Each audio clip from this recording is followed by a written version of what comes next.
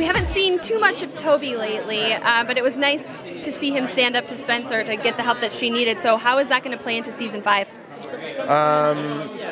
Everything affects everything in Season 5, and I think it's definitely, this is a question from Marlene King, because I don't want to spoil anything. And truthfully, I'm not really sure myself with how everything's going to be affected in the long run.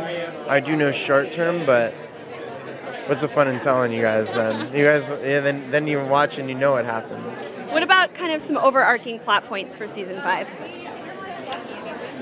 I can tell you there's going to be a lot of the same faces, but also new faces, and a lot of questions are answered, and yet obviously new questions arise that are completely catastrophic to hear, and it's really cool.